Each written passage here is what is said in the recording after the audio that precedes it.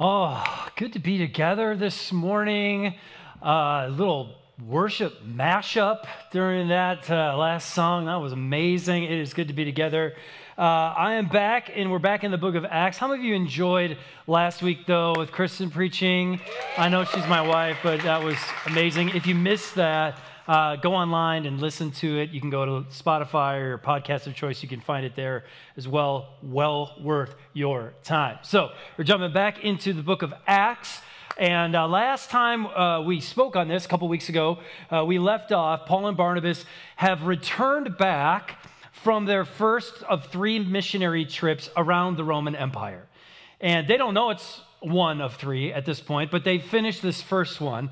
And so after traveling and starting churches on the island of Cyprus and in the cities of Pisidia of Antioch, Iconium, Lystra, and Derbe, Paul and Barney, who I often call him, he's my favorite, finally make it back to their home base in Antioch of Syria. They are literally beaten and battered from this trip. You may recall that Paul was stoned nearly to death while he was in Lystra. So one can only imagine what it must be like for them to be surrounded by close friends and family and to sleep in their own bed. I mean, I'm gone for like 3 days, and I'm just like, oh, my own bed. And that's without being stoned. So I can only imagine what Paul must feel like at this point. So now I think about what Paul and Barney must have went through after that first missionary trip, and I'm convinced they would have to be sleeping for a month afterwards. I know I would. But as is often the case in ministry, as often is the case when you're pursuing the things of God, there often can be no rest for the weary. And so especially this is true for Paul. So with that in mind, grab your phone. If you haven't yet, open up the YouVersion app. You can follow along in there. Or if you have your Bible with you, we're going to be in Acts chapter 15. That's right, Acts chapter 15. We have officially made it halfway through the book of Acts. Give yourselves a round of applause. I did a little calculating, and we will be finished with the book by 2063. So, yes, we're on our way. All right, now, as we pick up the story in the book of Acts, we will be told of one of the great debates in the first century and throughout the history of the church. Debates would often come up in the first century. They would come up throughout history, if you read church history, especially in the early years of the church.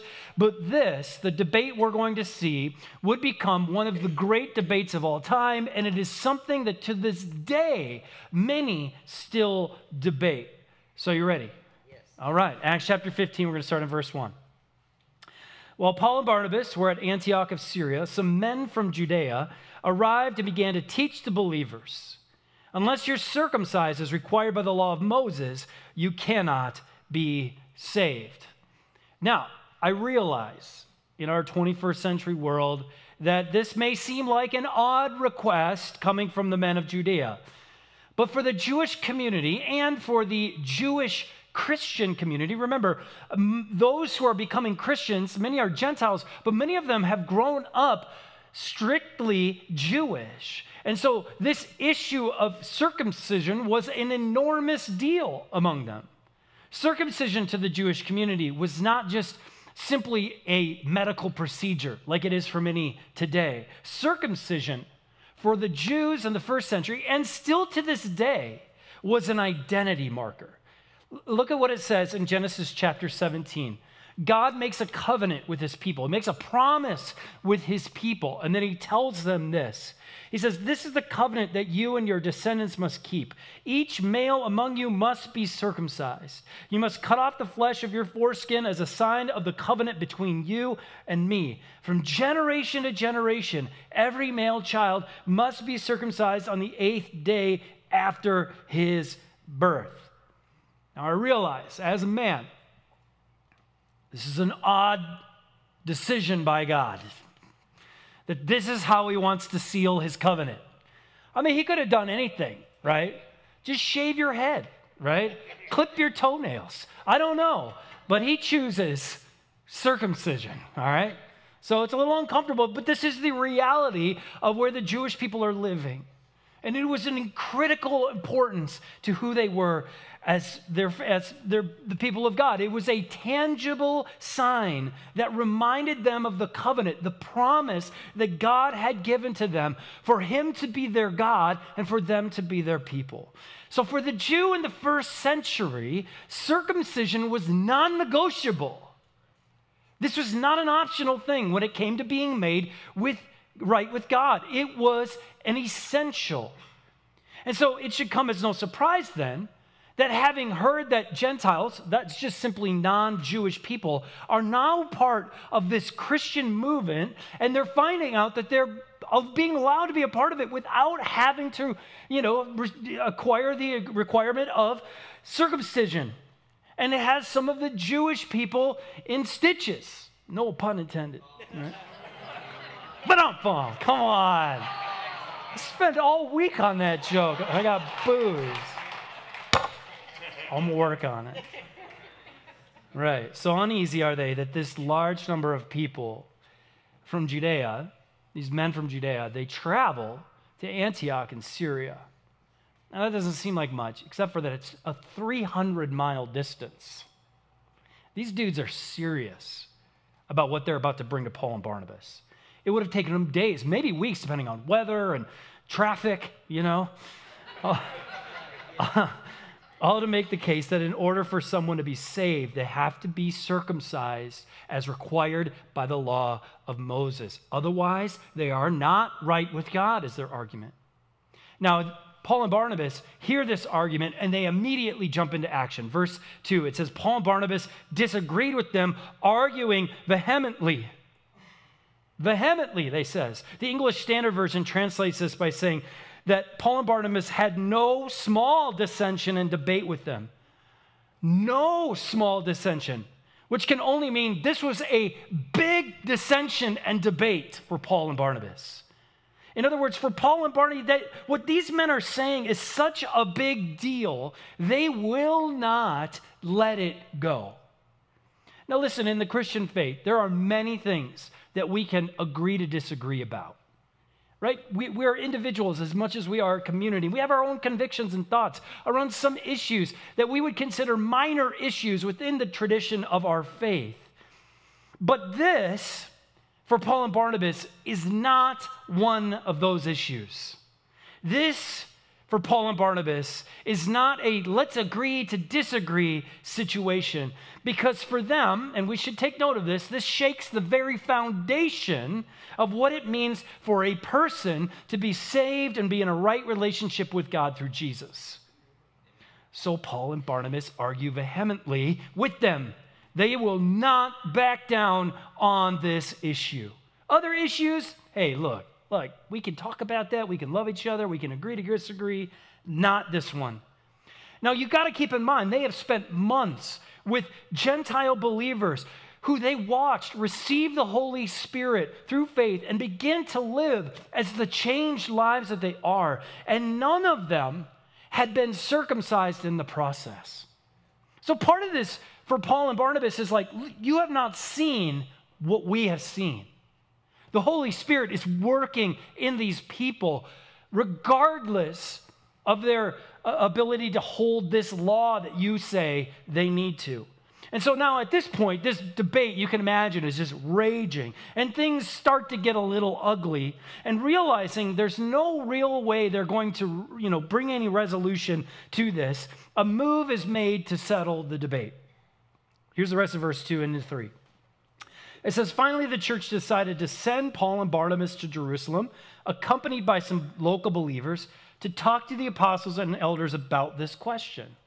The church sent the delegates to Jerusalem, and they stopped along the way in Phoenicia and Samaria to visit the believers. They told them, much to everyone's joy, that the Gentiles too were being converted. Now, again, this is a distance of about 300 miles that all of these people are now having to travel. The men of Judea, they go up to Antioch, they argue with Paul and Barnabas, and now Paul and Barnabas and the men of Judea and some local believers, they all travel down, by bus, I would guess, to, Jerusalem. That's where we're going. And I'm not sure about you. Listen, I'm not sure about you, but I don't travel 300 miles by car unless it's really important, especially with gas prices at $5.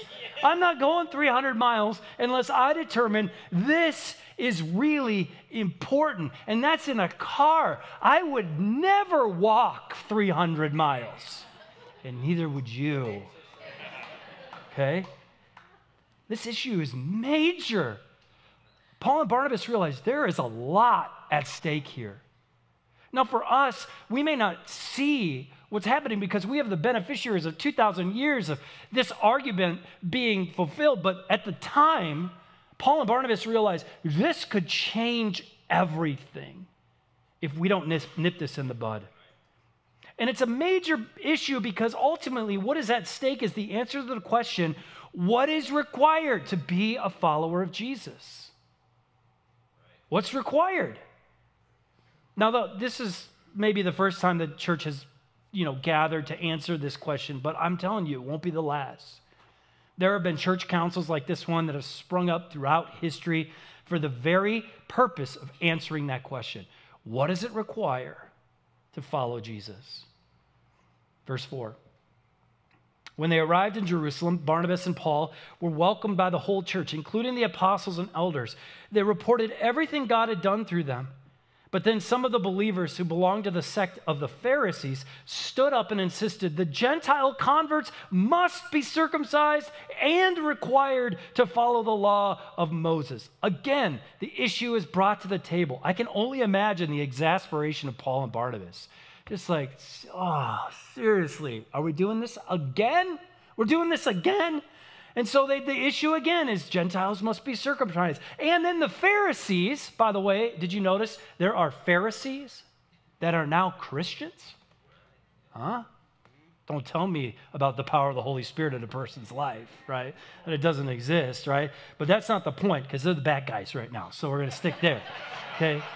So, at least for the time. So, they're not only arguing, hey, they need to be circumcised. They're also saying, by the way, they need to follow all of the laws in the Old Testament. Do you know how many laws are in the Old Testament?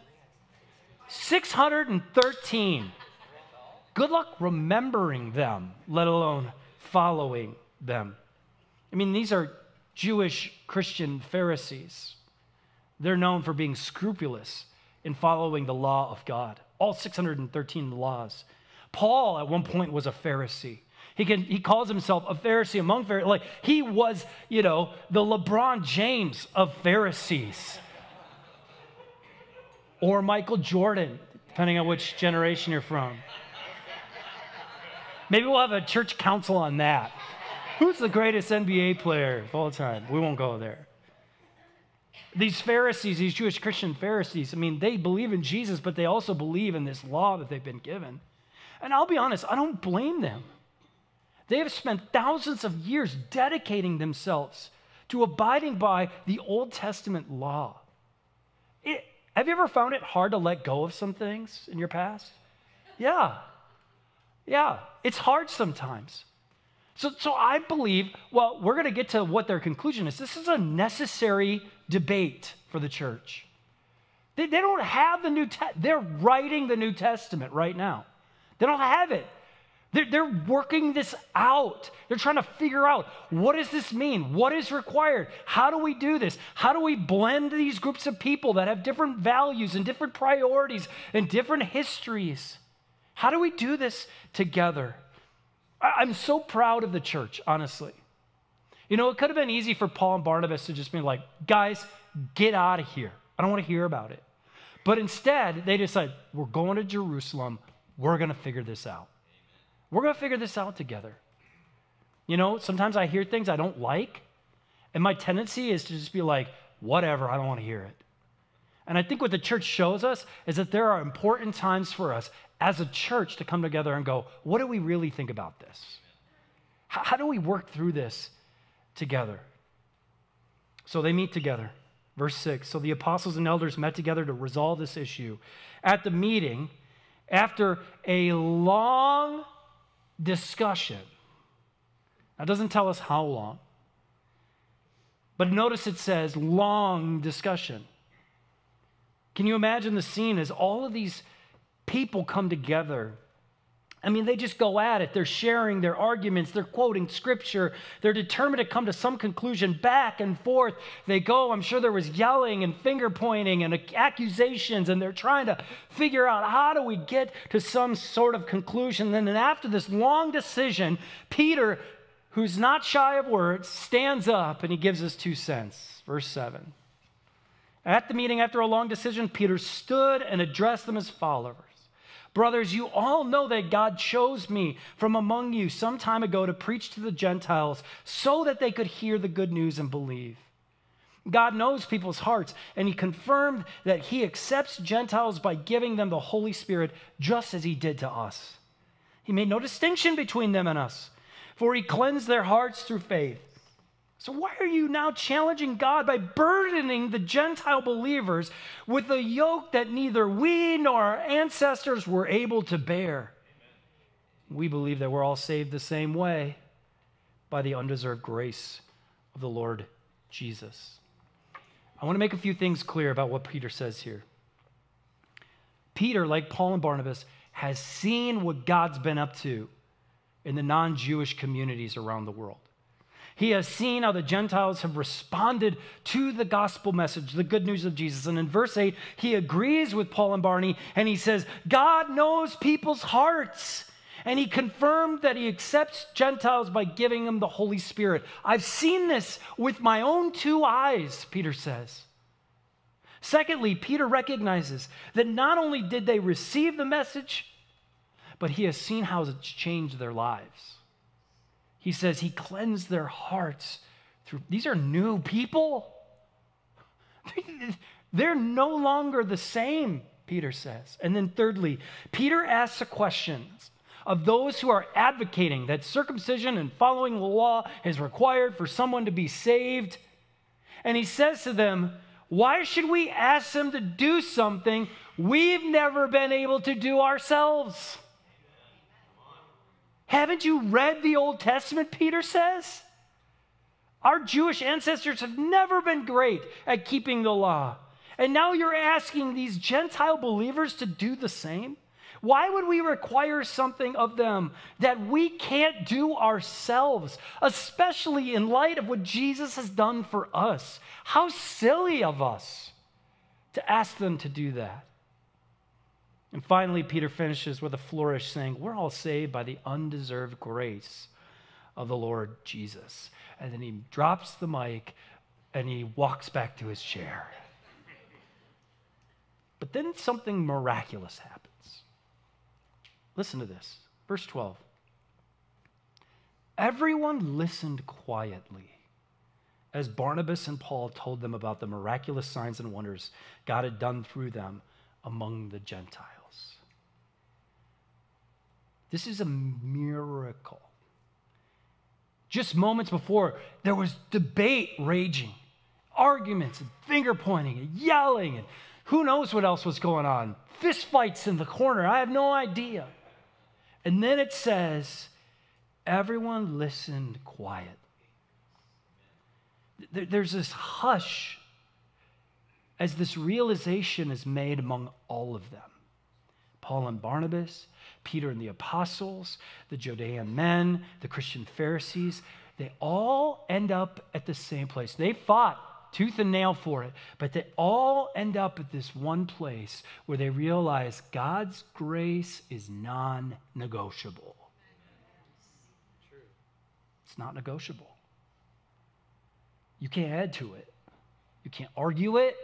You can't add to it. Verse 13, when they'd finished, James stood and said, brothers, listen to me. Peter's told you about the time God first visited the Gentiles to take from them a people for himself. And this conversion of Gentiles is exactly what the prophets predicted.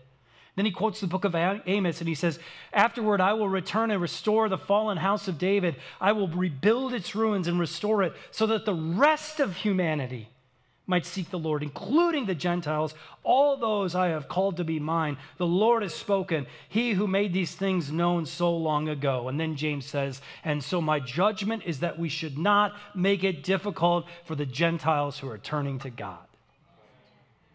Thank God.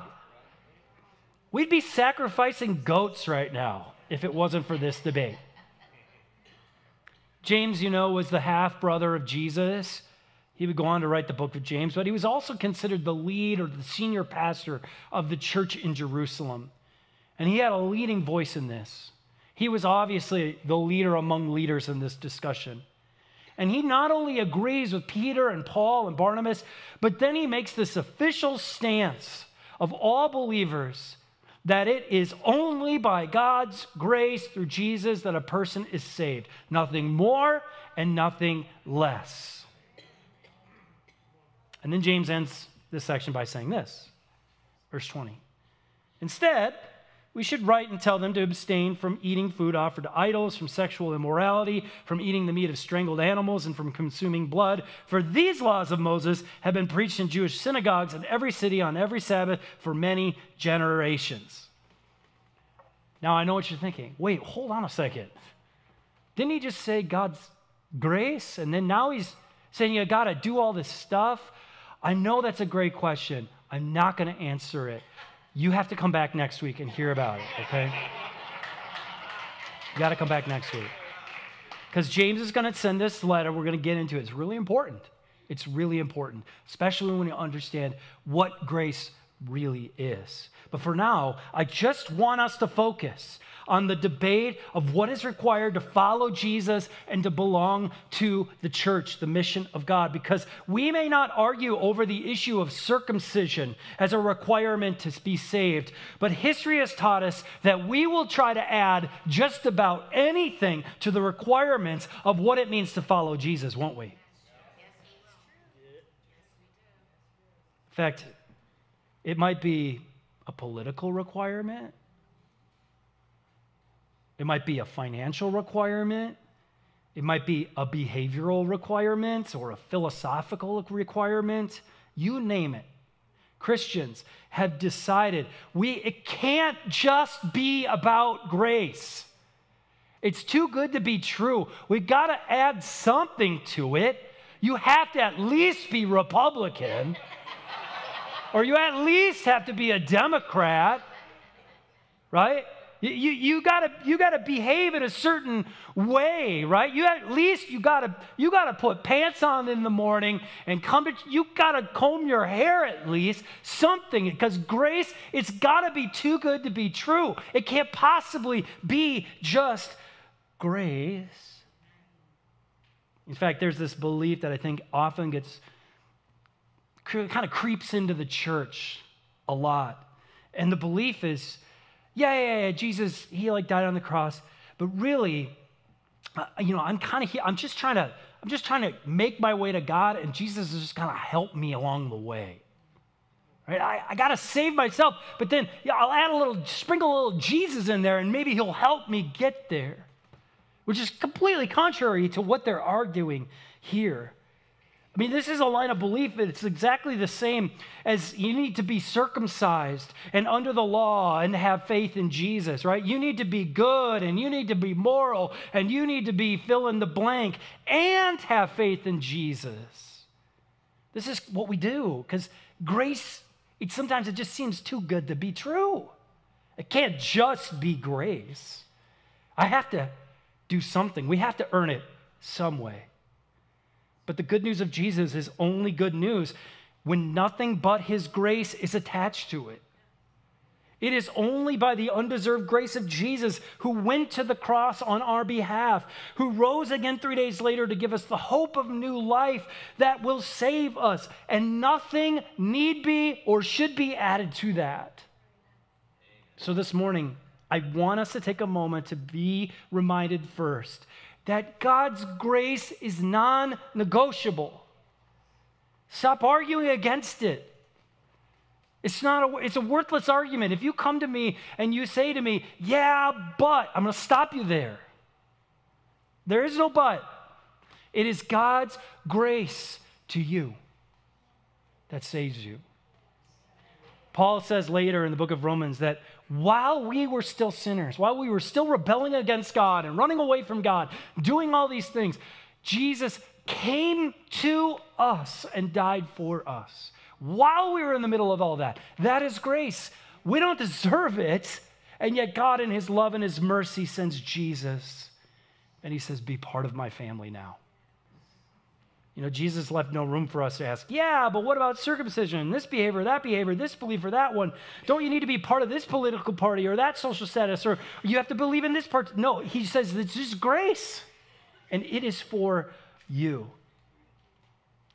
Now, I just want to say this because if you've never heard that before, if you've never heard this message, that God's grace is non-negotiable and that it is for you, that you don't have to do anything to earn that, you don't have to work your way to get it, that somehow you've got to clean up your act before you can receive it, I want you to hear this morning that God's grace is for you right where you are today. And you don't have to add to it. You don't have to subtract from it. You don't have to do anything except for simply receive it.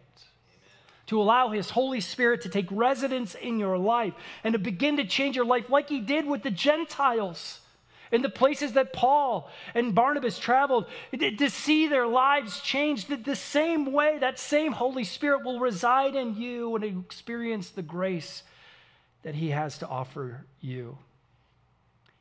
I say this all the time, and I'm going to say it again. It does not matter who you are or what you've done or where you've been. God's grace through Jesus is for you. And thank God, Paul and Barnabas and his comrades traveled the 300 miles to Jerusalem to duke it out and figure out, no, stop adding to it. Stop subtracting from it. It is sufficient in and of itself. So this morning, I'm going to invite us to remember the non-negotiable grace of God, that it is at the very foundation of our faith. And that if it tells you different, I'm telling you right now, run. Run to Genesis. Run to me. I will tell you again, it's non-negotiable. Run. Run to the Father. And so this morning, I want to invite you to celebrate the grace of Jesus through what we call communion. And communion was this meal that Jesus shared with his early disciples, his early followers, the night before he would be accused falsely and led to the cross. He met with them. He had a Passover meal, and during the meal, he took a loaf of bread, he broke it, he gave thanks. He said, this is my body, which is broken for you. Take this and eat this and remember me, remember my grace for you. And then he took a cup of wine and he blessed it and he gave thanks for it. And he said, this is my blood shed for the forgiveness of sins. And through the shedding of my blood, a new covenant. The old is gone, the new has come. No more circumcision, no more law, just grace to you. Take this and drink this and remember me. Remember the non-negotiable grace that I offer to you. And so this morning, I want to invite you to the table. There are 3 stations, 2 on either side of me, and there's one in the back that does have a gluten-free option for the bread if you need that. I invite you to come, to taste the bread, to taste the juice, to take one, head back to your Joel and Justin are going to sing, and we're just going to take a moment. I want you to just take a moment to reflect on the amazing, unwavering, non-negotiable grace of God. Come to the table.